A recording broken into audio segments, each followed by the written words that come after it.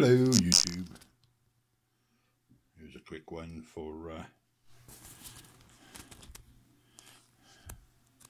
the boys, magnetic loop boys. 250 picofarad capacitor.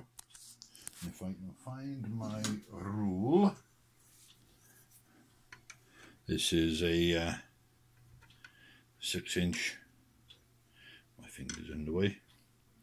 6-inch by 4.5 inch by 2 inches box.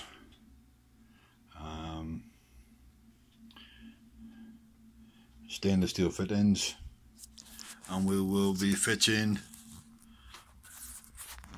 This one has been used for some experiments, and it has a nice loop there for use. It's around, it's not quite 3 meters, it's about 2.5 meters in length, which is whatever it may be. And that's that one.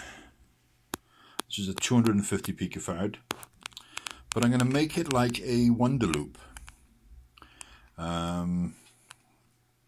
with a toroidal transformer. Over, we'll have either a SO239 somewhere down here.